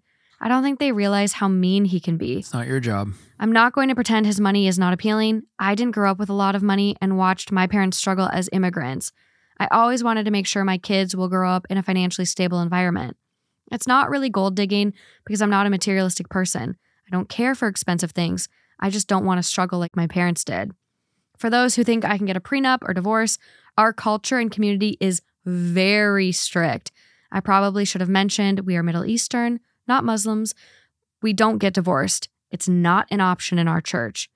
He ended his first engagement, not her.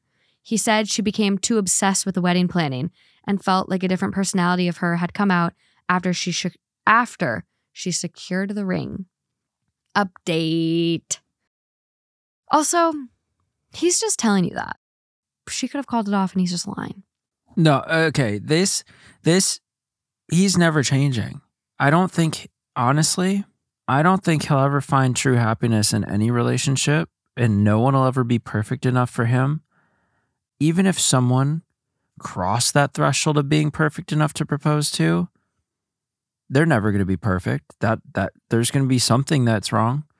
And this reminds me of the type of person who, once we're both aging and getting older and I don't find you appealing anymore, I'll just find a new one. That's what I'm reading. But also, isn't it kind of weird that he even started dating her in the first place? Like, if you're not attracted to thick 100%. thighs and a booty, like, why'd you go for a girl with thick thighs and a booty? Like, and what the fuck is this rich men and the type of women they're with? That feels weird. I feel like he's not being his true authentic self, No. and he's ashamed of whatever he's into. Yes. And he's trying to hide it and manipulate her in hopes like, oh, it'll change, I'll get better.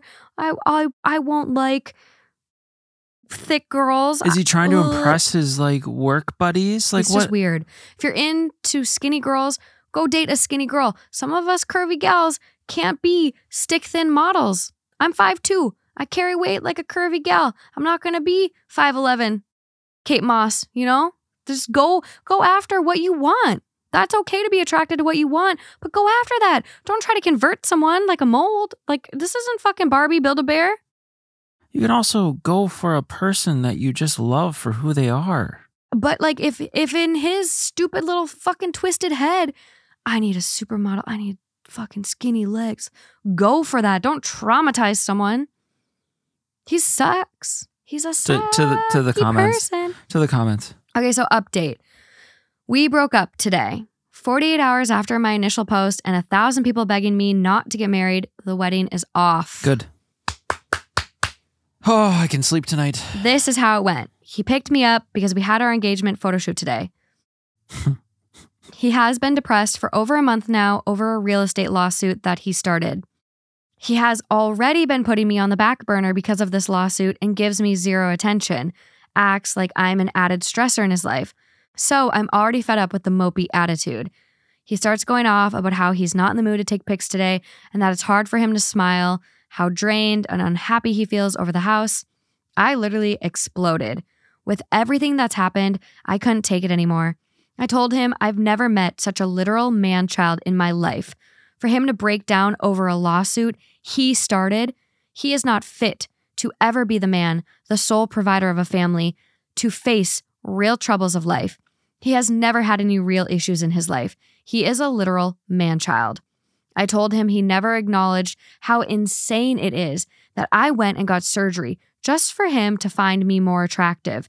He never recognized the care and sacrifices I've made for him.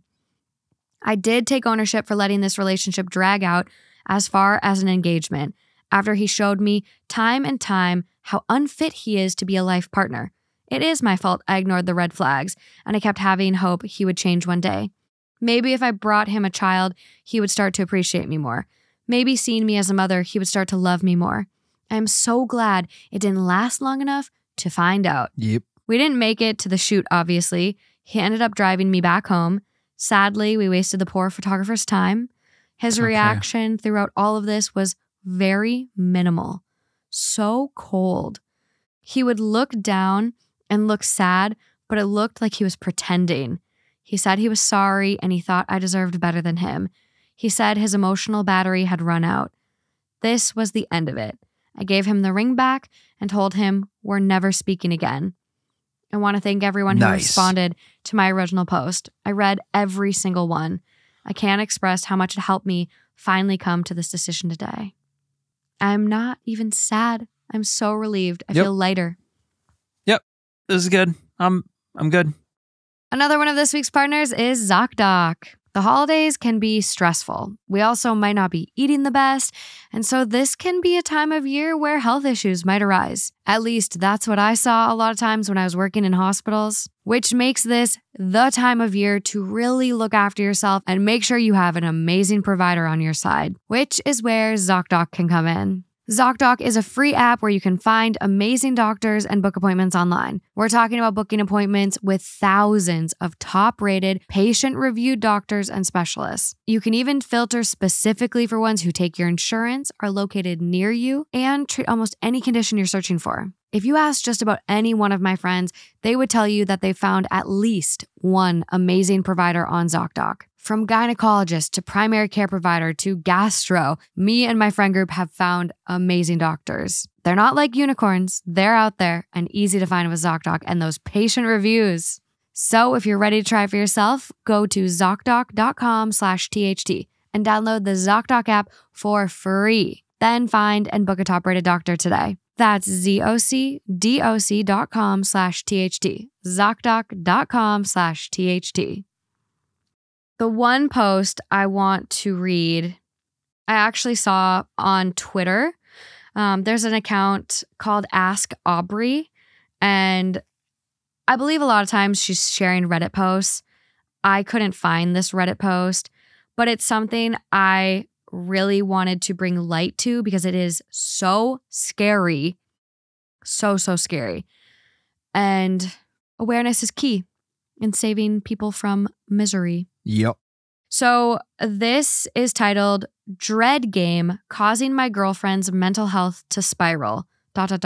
Too far? I recently made a post detailing how I implemented Dread Game, educating you guys what my understanding of it is and what my observations were. So sidebar here to give you guys a bit of a breakdown. Dread Game, for a lot of people, this is coming from another Reddit post called X Red Pill. And the top comment on this is literally emotionally abuse your partner, trauma bond with them, and then covertly or overtly threaten to leave once they've become codependent. That is literally Dread Game. It is emotional abuse and manipulation where the goal is to keep the other person addicted to you. Okay? So we all have that background now. I'm addicted to you without that, though. Again, not everyone is normal and sane and healthy, and some people are true just psychopaths. So to start off, I am a human lie detector when it comes to female bullshit. I continue to implement Dread because I felt like she was hiding too many lies about her past in order to control how I perceive her and influence how I treat her. Every suspicion was correct, and I held zero judgment. I'm not out here to slut shame. I just want her to be my slut and no one else's. I want to understand her so that I can understand what her needs are and how she can meet mine without all the charades. I have value. I deserve truth, no less. I'm like no one else. I got what I wanted. And at the end of it all, when I got to the center of the truth, I felt like we were in a better place truly knowing each other. Knowing her truth also helped eliminate my jealousy. It also helped with internalizing AWOLT. I don't know what the fuck AWOLT means. Well, it worked, but too well. I assumed that my Dread Game wasn't soft enough, and the hard Dread Game is taking its toll. I was warned about this, that if all you've got is hard Dread, it's just going to cause more relationship problems, even if it's a great short-term solution. Luckily, I do have very desirable long-term traits that cement my value in the relationship. The unfortunate part is that it's triggered her hidden abandonment issues. I've suspected a decline in her mental health over the past few weeks. She doesn't shower as much, doesn't clean her room as much, her hair is always messy. She confirmed this to me one night when she broke down finally and opened up to me about it. It took me a minute to empathize because a lot of her typical unattractive female bullshit, the type of stuff that confirms red pill truths, has made me feel a little cold towards her. When I go cold, that means I basically lose all of my emotions and I start making everything into a joke, especially if she's upset and opening up about her feelings. Being cold feels like a good thing when you seek power over a woman, but at the end of the day, I don't need to actually hurt anyone over love or pussy. Great, she's obsessed with me, but now her sex drive is starting to die again the last 2 days because she has been secretly terrorized by the thought of me leaving her and that she'll never find someone like me again. I'm obviously toning this down and appealing to more of a reassuring daddy energy when she has these moments, and I'm trusting more in an overall assertiveness whenever she is acting up. I love taming brats, but destroying her mental health just to aggrandize my ego is not really worth it to me. When she broke down and told me all of this, it did make me rethink what I'm doing. Maybe I'm being a bit too extreme when it comes to triggering that fear of loss. I don't want to give her even more attention or validation. I feel like she should have to earn it, not beg for it. A small part of me thinks it's some test, some last-minute resistance of some sort, her feminine frame countering mine in a way. But the spiral in her mental health is undeniable. She's going to work in unwashed clothes. It just feels like I'm heavily bordering on psychological abuse. The thing is, I'm just not sure if more reassurance is the answer. What are some other ways that are more soft and subtle that can help me maintain influence over the relationship? Go to fucking hell. This person deserves to rot. Alone, miserable, shriveled up balls, go to hell. You're bordering on Psychological abuse? I don't know. There's not a lot to say about this. I think It's a lot of fucking us, scary. it is fucking scary. And this is, I think, why, Why you should never trust anyone but yourself. it's honestly I know there's a lot of just bad people out there, but the whole red pill stuff is fucking scary as a woman. It's scary to realize you could have someone that you're dating and starting to really like that isn't even themselves. They're playing this game with you. This is scary. And if this sounds familiar for any of you guys out there, please run, look after yourselves. Do not try to confront them. Just quietly exit, because these people are scary and no one deserves to be treated like this. It's like a spy. This is not a real person. This that's is what a so spy terrifying. would do, and go integrate into a different whatever overseas. You know what I mean? It just doesn't even seem real. It's absolutely terrifying. And this is a thing? Apparently. It's really bad. It is interesting how far we've made it as a society. Technological advances and things, but oh my God. it's and then we still also have this shit. incredibly just scary how, as emotional beings, we have not progressed much past literally being cavemen. Honestly. I mean, there's brilliant people. There's really good people. I'm not saying this applies to everyone, but it's amazing how far back some people are. I don't even have the right words to address. No, I don't either. I mean, it is really disturbing, and I feel like we might need a little bit of a palate cleanser after that. So turning this into a positive, right? Yeah. How do you recognize this? Because when you're in something, even when it's not even this, even when you're with a partner that clearly isn't right for you, but when you're on the inside of the relationship, it's even hard to detect those things.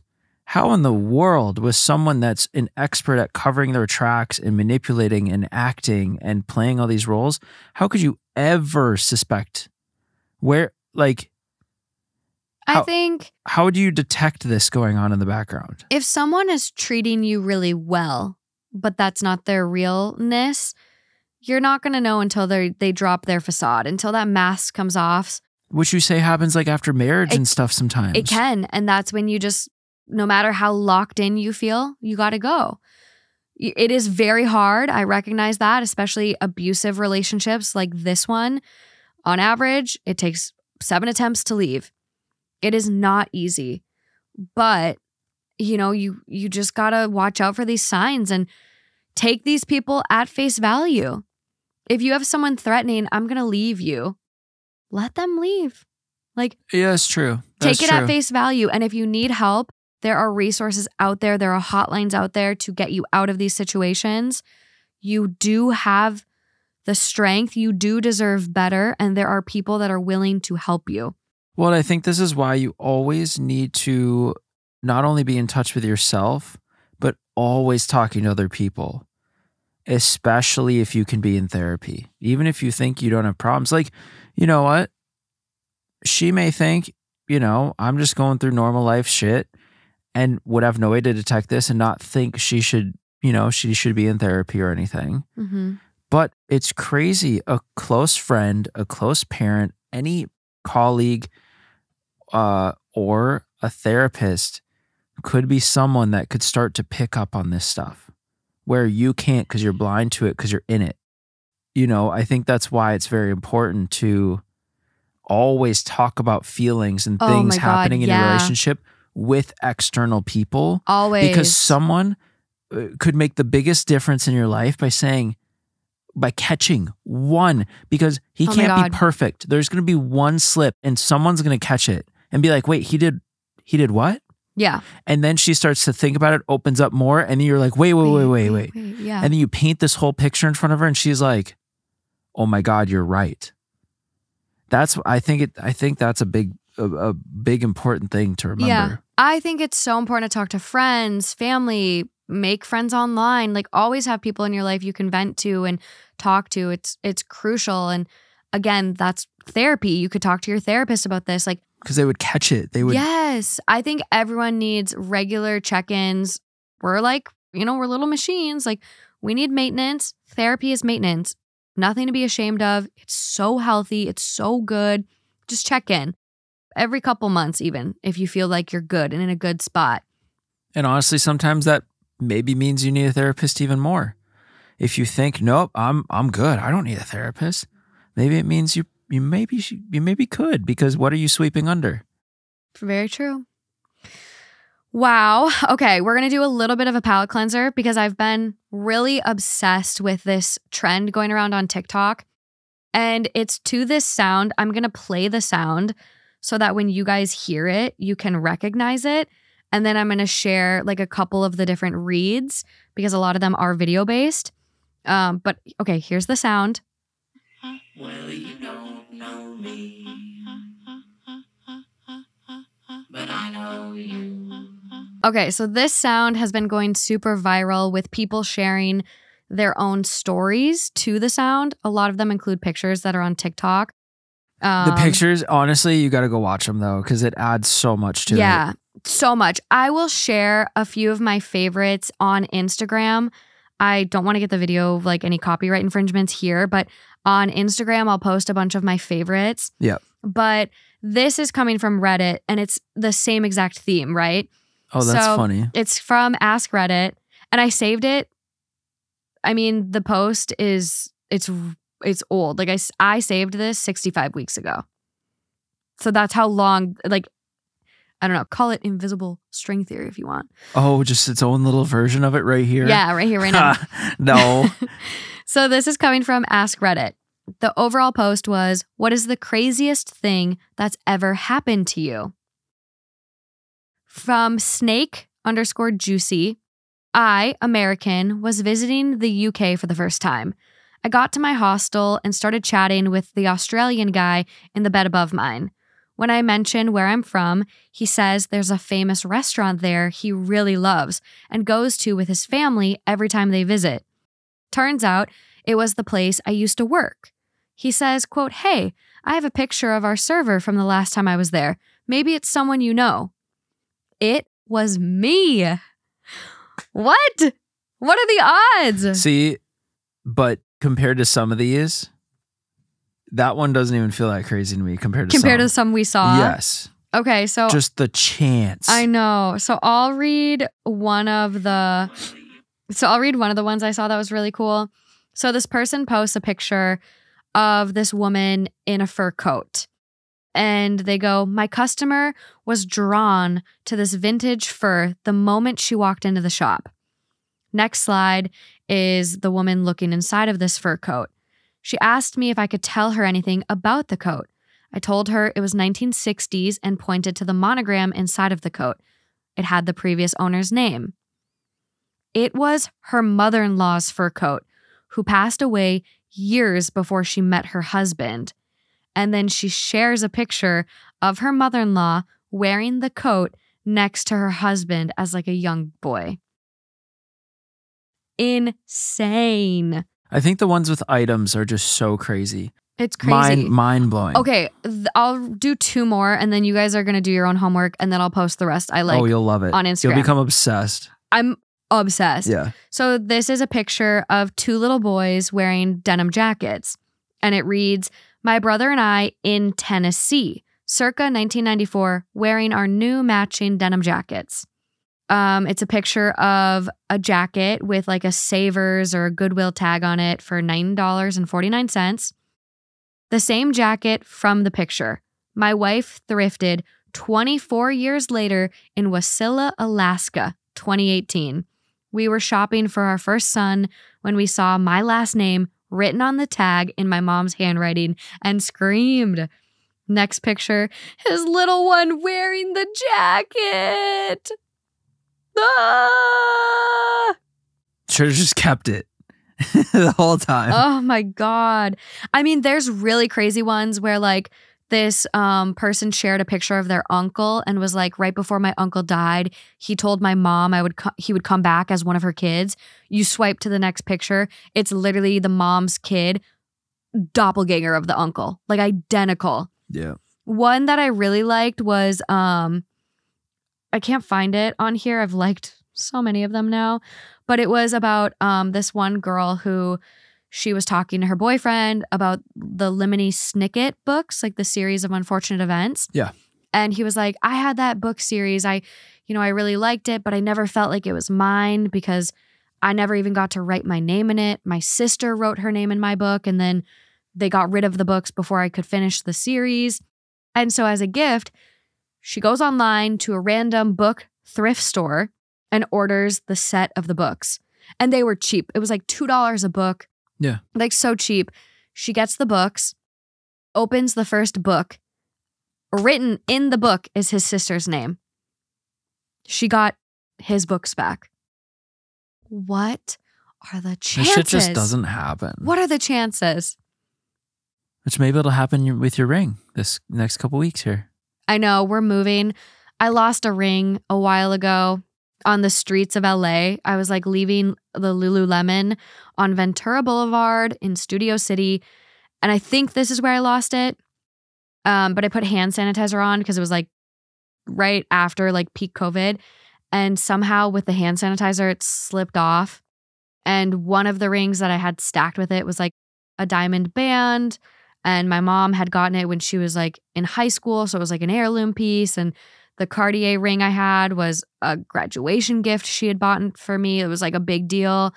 And both gone. I put lost and found posters. No, I didn't for that. I put lost and found posters up for the Panda coin. I didn't for the ring. I was going to say Panda coin. What if you saw it like downtown LA or something in the Diamond District? I did also have a Panda coin that my mom got. It was her push present from my dad. And it snapped off the bezel in a Trader Joe's, West Hollywood, the one on 3rd Street and La Brea. So my jewelry is out there. If anyone finds it, I will give you a reward. But it was a 1994 Panda coin with a bezel on it with some little diamonds, little pave stones. But I'm hoping it turns up. But something that would be, I think, even cooler for me is if we started going through our pictures from college. Yes. And like you happen to be in the background of one. I hope so. I think that would be like even better because like the jewelry. Well, no, I'd take my Panda coin back over that for sure. I take that back. Sorry, I love you, but yeah, Panda coin. But if you guys have any of these crazy moments, please share them in the comments. I would absolutely love to see them. But other than that, merch is out. It should be available in a lot of sizes. We are going on tour, as mentioned in the beginning of this episode. So check the link for the shows near you. I cannot wait to see you guys in person and connect and meet and maybe share a glass of wine together. And I'm just really, really excited. And last but not least, there's amazing content over on our Patreon, some of which is free. Just go over there, enjoy. Free bonus stories, bloopers, fun things like that. But other than that, thank you guys so much for being here. It's been another amazing, amazing year of 2 Hot Takes. And I appreciate you more than I have words for. Truly. The Spotify Wrapped came out, and I know that's just like one meaningful area of you guys. I know we have Apple listeners and YouTube listeners and watchers, and I appreciate you guys so much. My life is forever changed thanks to you all. So thank you. And I love you guys. Anything else? I just blabbed, like word vomited. Yeah. Okay, until next time. Until next time. Bye, guys. Bye.